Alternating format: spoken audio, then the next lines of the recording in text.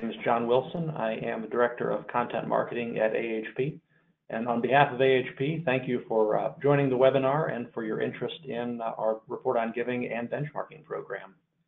So Mike will dig into the details in just a moment here, but I wanted to start by providing a quick overview of the different levels of AHP's benchmarking system.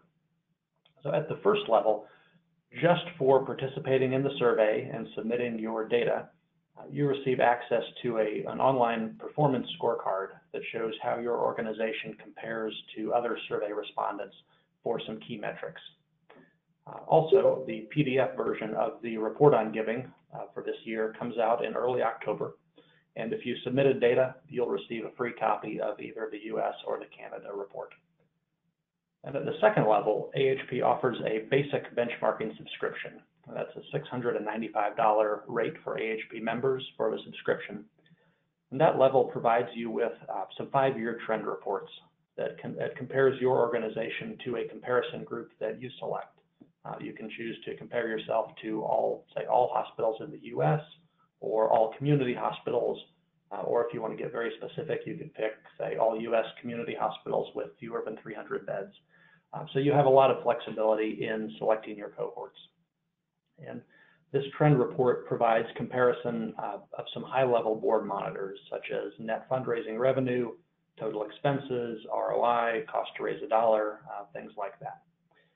And at the basic level, you also get a report of the survey summary data, including averages, minimums, maximums, medians for most of the program areas on the survey. And then the third and highest level is our advanced benchmarking subscription. This is $12.95 for AHP members, a little bit more expensive for non-members. And this gives you access to some detailed comparison reports by program area, including annual giving, major, planned, corporate and foundation, government, special events. These reports are both for revenue and expenses. And again, you can choose your specific comparison group. And the advanced level also gives you access to some additional expense data from the survey, including comparisons by constituency, how organizations used the dollars they raised, and more. Now, if you didn't participate in this year's survey for FY17 data, we encourage you to participate next year to get the free Report on Giving and your free performance scorecard. But even if you didn't participate, you can still subscribe to either the basic or advanced benchmarking. Obviously, your organization's data wouldn't be in the system, but you can still run the reports to get the benchmark numbers and to see how you compare to your peers. So with that very quick overview of the 3 levels, I'll turn it back over to Mike here to explain the reports in more depth and show you how you can access them. Great, thank you, John. I appreciate that. The way John mentioned the reports is the exact way that I'm going to present things. I'm going to show you, first of all, the scorecard that he referenced. All of the options that I'm going to be showing you are not going to be available to you. You'll be seeing basically what the screen would look like if you were an advanced subscriber that John was talking about, but obviously it's just for demonstration purposes. So when I get to the screens, I'll let you know what you would see based on if you just participated. As John mentioned, you would get the Report on Giving and also access to the scorecard. So I'll point out when the menu looks different than what you'll see depending on your subscription level. So I'm logged back into the platform now. And again, if you did participate, you just basically go into the same platform that you participated on. And instead of choosing surveys, which is where you would have input your data, what we're going to focus on now is benchmarking. And the first thing that I'm going to look at are the predefined reports. So again, this screen, if you did participate but did not subscribe, when you bring up this screen, what you'll see is the scorecard here. You won't see these options. But if we click on the scorecard,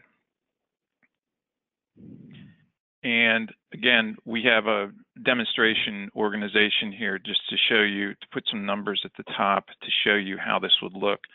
When you click on this link, you can see that there's a number of comparison groups that are available. The ones that we're going to focus on have to do with 2017. So for the first one here, I'm just going to choose all benchmarking participants. It's the most robust number. It'll default to the fiscal year, which is 2017. And then we're going to include our organization. This will run across the top of your reports. So if you, for whatever reason, did not want to see your organization's information, you would just uncheck this box and you could see the same information, but it just wouldn't have any comparison information from your group. This gives you an introduction about the scorecard. And again, it's the kind of metrics that would be why you participate in this in the first place. You know, to look at cash and production, you know, expenses, and then trying to see what your cost to raise a dollar or ROI is for certain areas. So this first screen is the scorecard table. You can see that, again, we've chosen all benchmarking participants. So this is basically everybody on the platform who participated in 2017, and we're able to see, you know, the mean, the median, different percentiles. You can get a confidence level based on the number of organizations in the group, which is obviously going to remain constant regardless of what we're choosing here to look at. But the number of organizations actually reporting valid data does differ somewhat. You can see it's pretty consistent until you get over to endowments here, where organizations may or may not, you know, be able to report that type of information. So it gives you a confidence level versus the number of organizations in the group as far as how many are actually reporting in each area. So that's kind of an overview. Then there are graphs available as well. All of these can be, as you see at the bottom here, you can download this as an image, or you can export it as a CSV file if you wanted to manipulate the data in Excel. And this is the cash and production. And again, these are medians that are showing up here. So you have all of the participants, and then your organization is going to show up, as you can see, the demonstration hospital numbers are showing up here.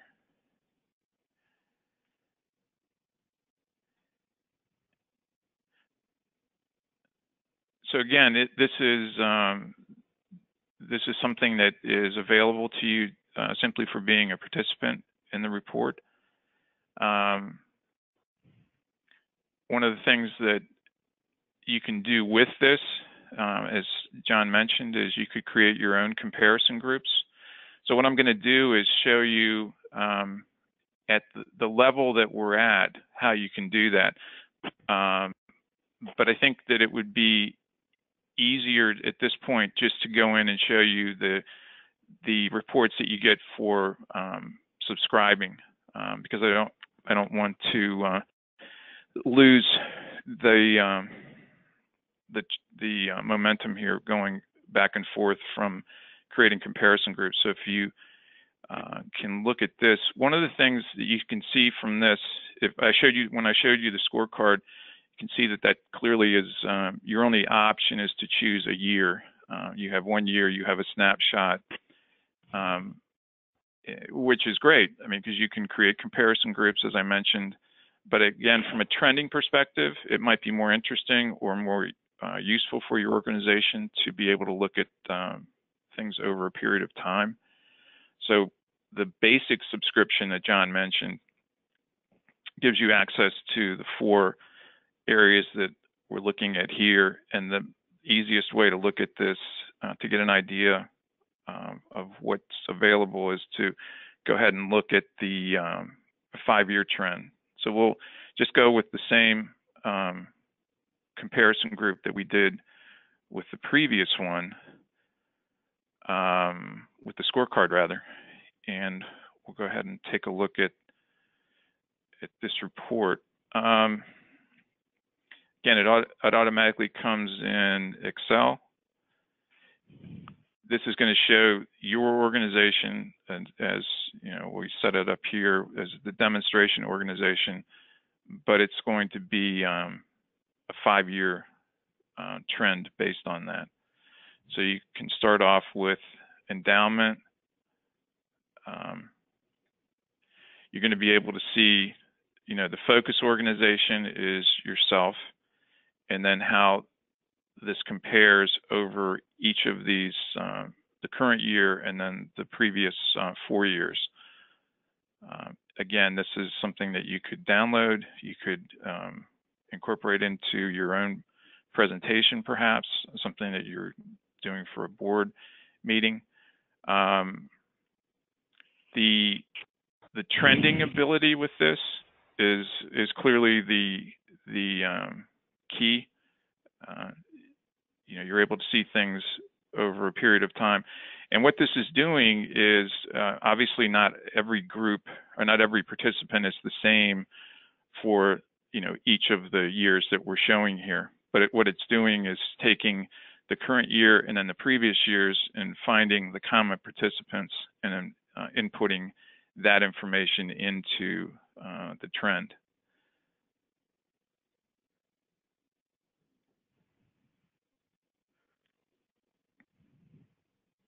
So let me go back to predefined reports here.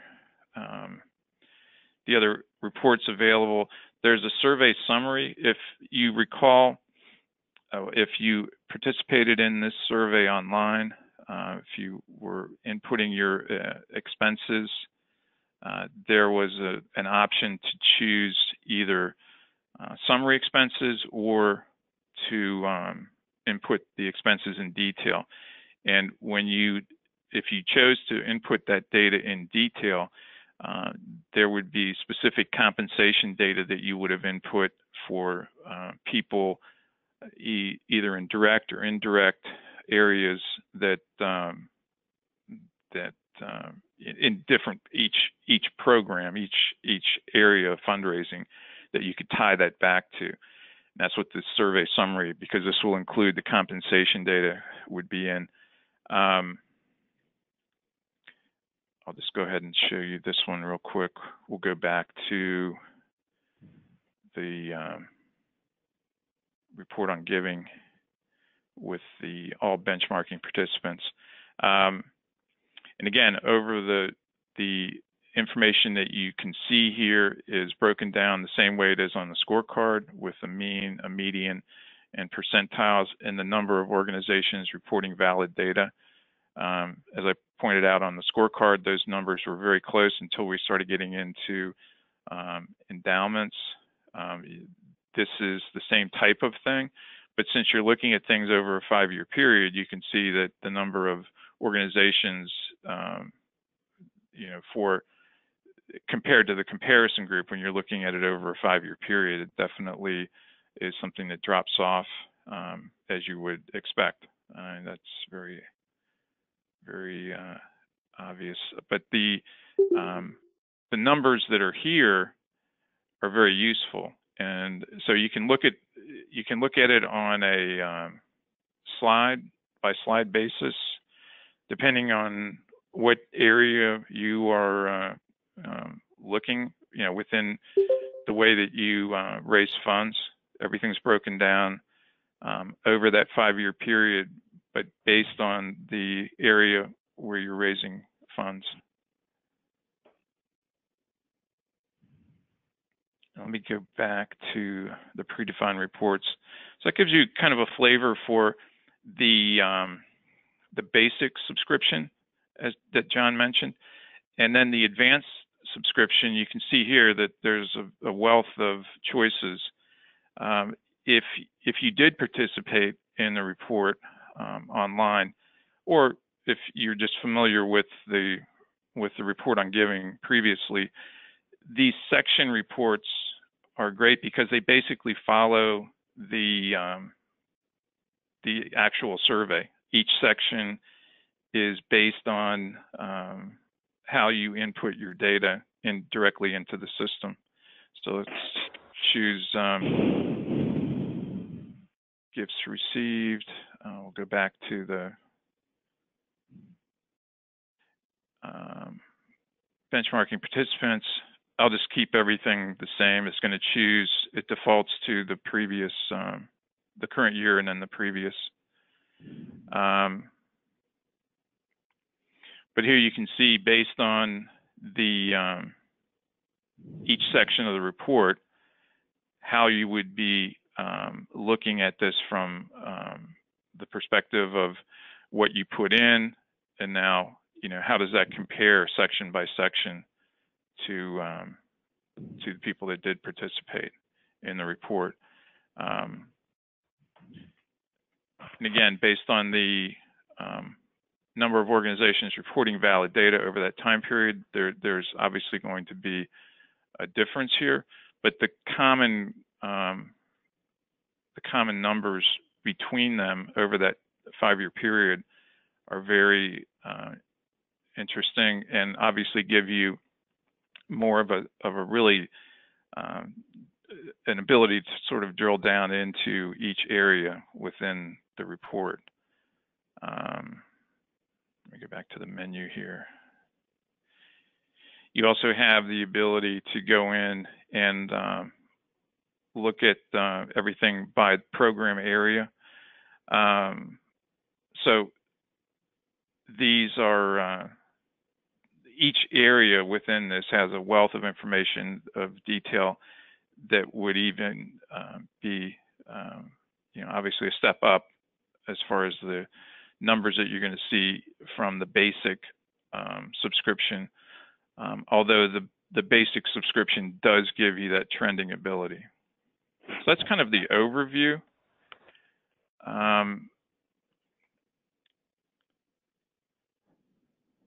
Just trying to see if anybody had any questions. Just let me know. Otherwise, what I wanted to do, I think probably the easiest thing to do at this point would be just to go in and start looking at comparison groups and creating them. This, again, is the screen that you're going to see. For anybody who came in late, what I was doing here was just showing the predefined reports that are available, and this screen is giving you, this is what you would see if you were an advanced subscriber to AHP's, to the platform. This is what you would see.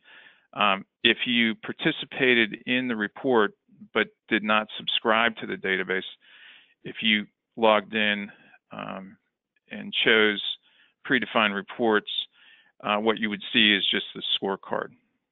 So, and I hope if anybody came in, a couple of people I think dropped in there. So what I was doing was just showing what you would receive based on being a basic subscriber and an advanced subscriber.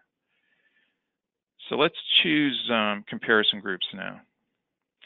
And this is the screen you'll see. Again, this is something that that you'll see regardless of whether you choose to subscribe to the database or not.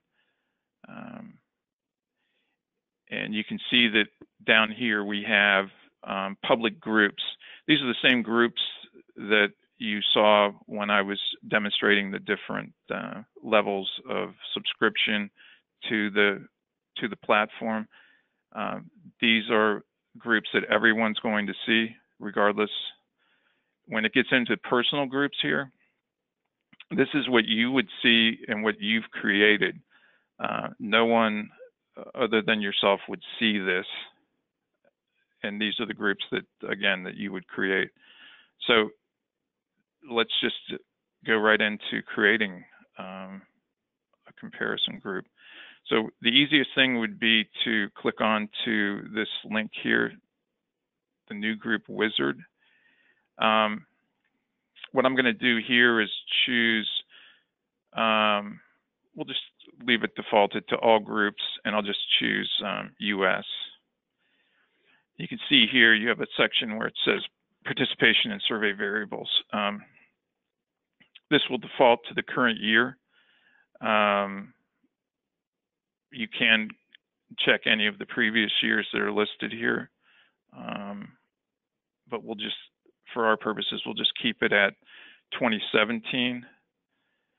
And here's where you can get into finding things that would be specific maybe to your, or more specific to your organization.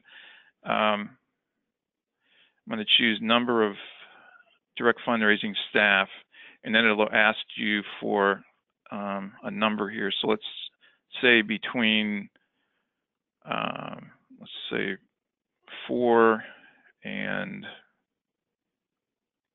8. I don't know how robust that will be. Let's go ahead and try that. Okay, so based on that, we basically will have 44 organizations that meet that criteria. So you could see the organizations. We'll name this 4 and 8. And then down at the bottom here, we'll just hit Save Comparison Group. So when you go back to the menu here, you're going to see that that's the new group that we added here. So let's go ahead and take a look at that again. Again, you have 44 organizations. Excellent. Okay. So then what you can do is come back to predefined reports, and you can click on the scorecard here. And for a comparison group, it's going to give you all of the ones that are public, but it's also going to give you the ones that you've created. And the one that we just created is here, FTE between 4 and 8.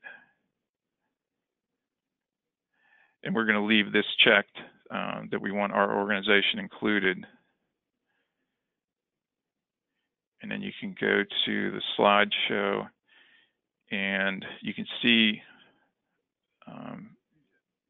at the bottom here, the total number is, obviously the number that we created based on that criteria.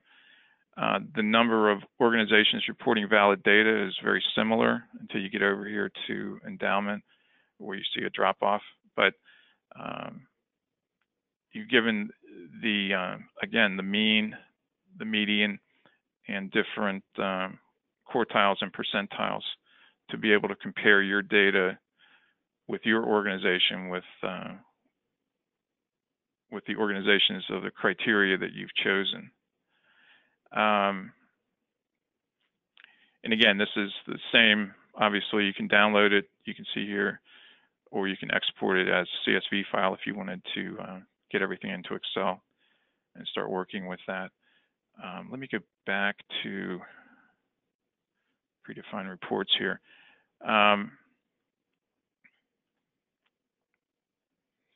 Actually, let me go to comparison groups.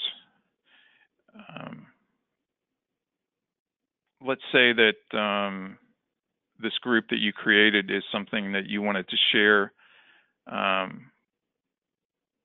with people within your organization. You can see this folder here that says shared groups. Again, the public group is the only thing that anyone would see logging in until they started creating their own personal groups and shared groups. But let's say that we want to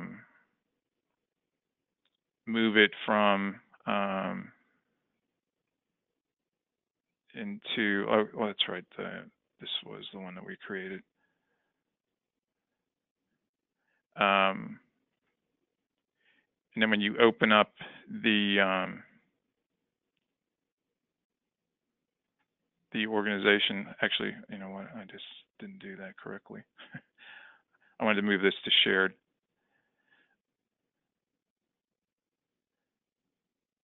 So when you go back to comparison groups now, and then you open up the shared groups, you can see that that is now in that area. If you did not want it to be in that area,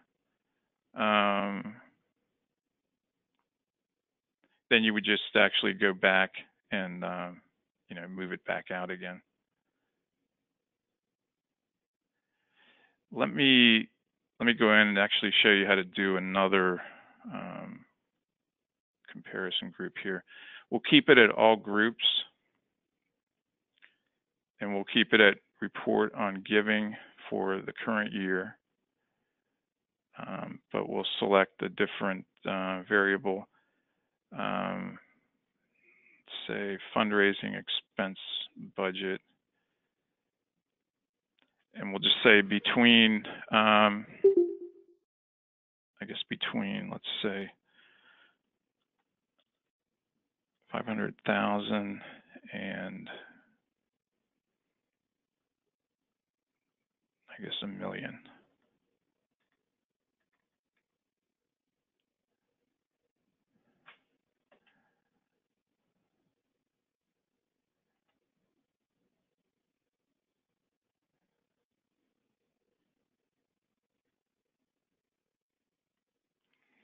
Okay, that brings you to 22 organizations. One thing that I should mention here, when you're creating these comparison groups, they have to differ from the previous one that you've created by at least 6 organizations. So just from a confidentiality perspective, I'm sure you can appreciate that if you're going in here and putting, between 500,000 and 1 million, and then 500,000 and 1,100,000 or something, you can, since you're seeing a list of organizations that meet the filter criteria, you have to keep that in mind, because if you're not differing your search by something that would be more reasonable based on the fact that, again, from this, even looking at all groups, we're dealing with 200 or so organizations, then you're not going to be able to see, it's not going to create a comparison group for you based on the fact that the filter criteria is too similar to the one that you created previously. So just something to keep in mind so that it doesn't get frustrating when you're setting this up. I guess I already have this. Let's see. Well, okay. So you just name it and then save it. And here's the group that we created again. 22 participants in that group. And then you can go to the predefined reports and the scorecard and choose that as your comparison group. And then you can view that.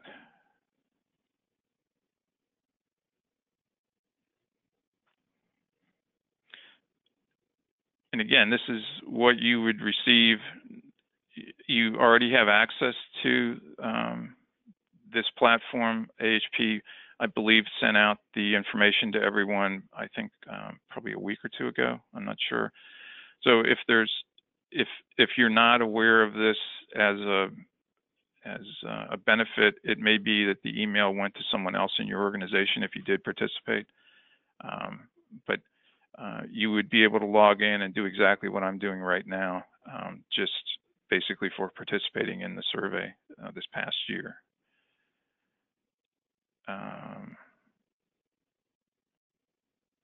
Let's go ahead and look at and again, this would be a basic subscriber. So this would be the $695 level that John mentioned, but the 5-year trends, and you could, let's say the one that we just created, the organization's 500 to $1 million fundraising expenses, and then you can go to the report.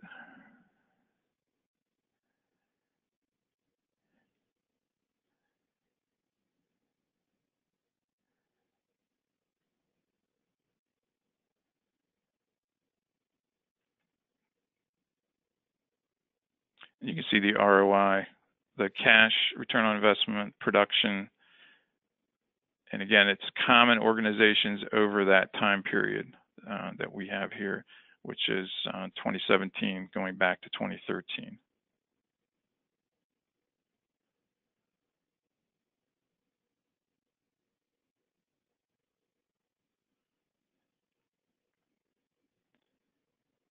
Let me get back to the predefined reports here.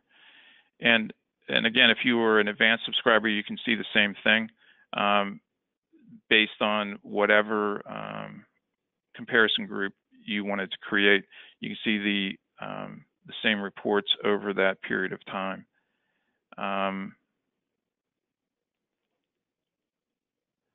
Let's go back to the comparison groups here.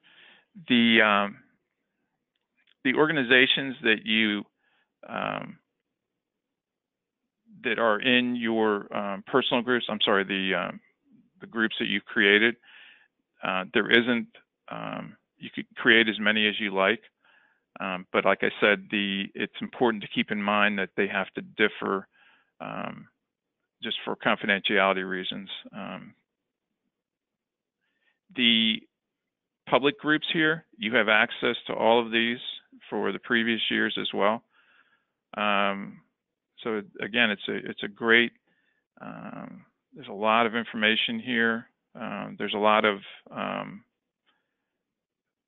details available, and depending on the level that your organization participated at, you may or may not be able to see information across the top of all of these reports, because if you did the mini survey where you're just aggregating numbers for total cash, total production, and expenses, clearly you're not going to be able to see your information across the top of any of these advanced reports, but obviously you would know what that information is. So you could still, even if you didn't participate at a level that you felt your information would be comparable at, you would still get a lot out of a subscription, even at the advanced level, because all of that information is available to you internally.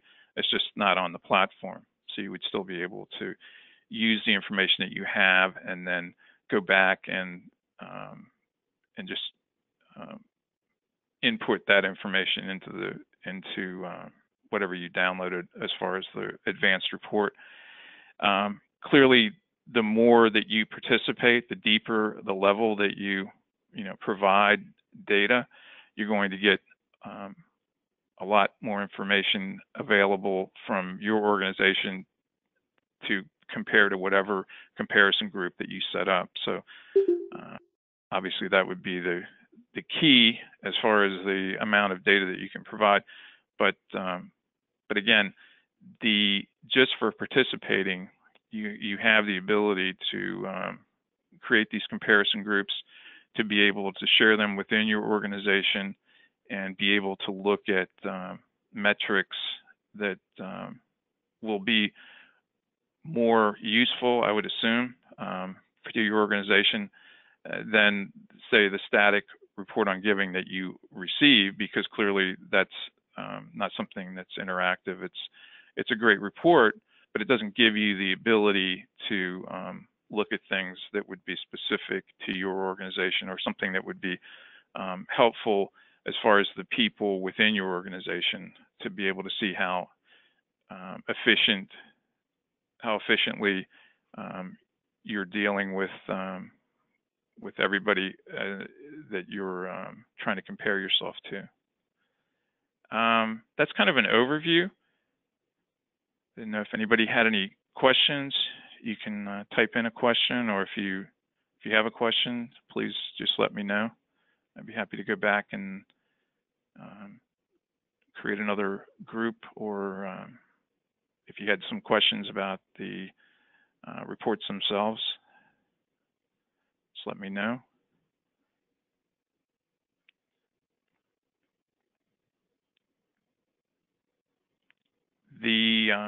Let's see, what else here? Well, let me go back to the predefined reports. I'll just cover one last thing here.